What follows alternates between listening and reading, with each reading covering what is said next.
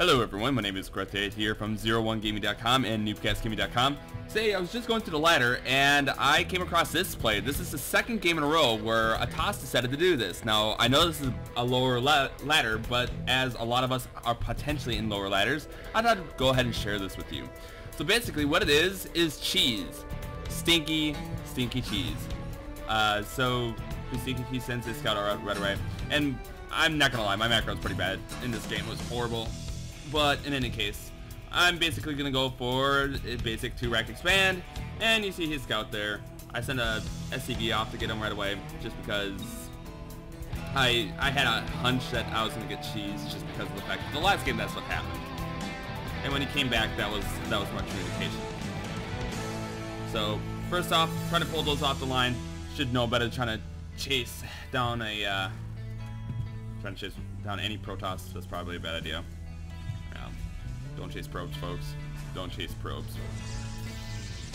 And then, yeah, there's the first pylon.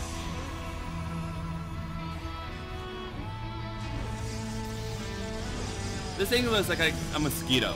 You know what a mosquito's like, where you sit there and it keeps buzzing in your ear and you try to swing at it and you just cannot hit the damn thing? Yeah, this probe was exactly that. It was a mosquito.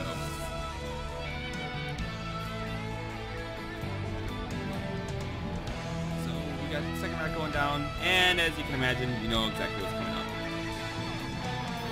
While that's going on, I got my own scout going on down here, and he's went ahead and built a forge. And the reason for that forge was, you got it, photon cannon.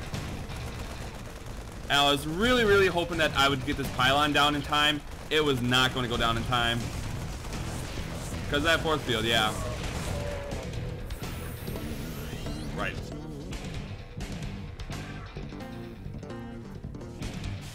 What I decided to do is go back. Let's see. The one thing I find interesting, he had this probe just hiding down here. He was ready to go with that again. Of course, because of my command center that's going up there, I could see that he was coming, and I got to chase him off. That probe obviously didn't make it too far though. Anyway, back to this. Got a third rack going down since I have a second command center that is out up and starting to get myself some minerals. And we're gonna get rid of those damn pylons.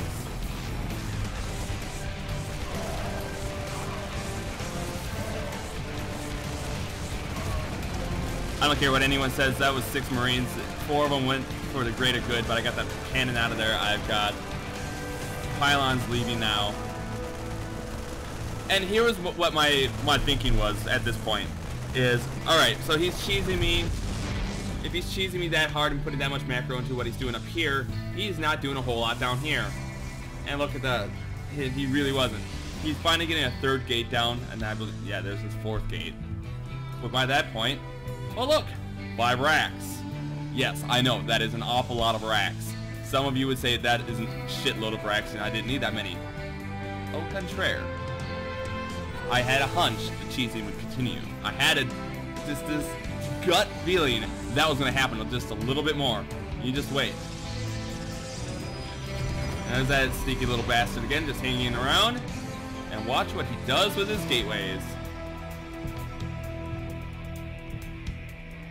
We're going to get one more down there from that. And I'm just going to sit there and pump out Marines, and I'm going to pump out a couple Marauders. The other thing I did, yep, there's my engineering bay. Started getting upgrades, because if I was going to go into a firefight, I was going to go in with better weapons. Just seems to make sense, I thought. Alright, so there goes more Marines, Marauders. Oh, I got it right now. Yeah. That's 16 Marines. Well, here, we can pull this up. Yeah. 18 Marines, excuse me. And notice how he only has the probes. Now he's starting warping Stalkers, and he's warping them in right there. If you look at this, I can't see it. I cannot see this up here. So far not a horrible idea, except for one thing. With ghosts like this, even here I still can't see them. Because of cheeses like this, what I tend to do, and there you get an idea what I want, but I go and I usually do a ghost expansion. So normally I take an, I'm going to pause it right there for a second. So the idea was that SCV that I just sacrificed, the idea was to get him over here in this area, which has not been seen, has not been scouted, and put up a ghost expansion. So even if he did make it into my base, I could start getting something going here. Makes sense, right? Well, let's go back to this, because he's got a total of 10 stalkers to my 24 marines and 2 marauders. Now, the marauders aren't doing a whole lot, but with marines, that... Oh, they didn't even get... I didn't even get to start that. He got to jump on me too soon. So it was this combat shield I had. Anyway. Focus fire is important. Focus fire is very, very important. You can see down here, he had nothing else going on. He had a single cannon, which, had I marched in on this, it could have done damage. He could have probably held up the fight for a while, but it was not going to go down that well. Anyway, the whole point of showing this to you was you can go ahead and cheese and you might get some cheap wins, but when you get something that's actually considered a useful build, like 2 rack expand into whatever else you need to do, in my case 3 additional racks, you probably won't hold up so well. And I wanted to share that with everyone. I don't know. If you guys cheese, that's your thing, I guess, but I decided that I had to shut those down. So, thanks everyone. I'll see you tomorrow. GNH. Right. Adios.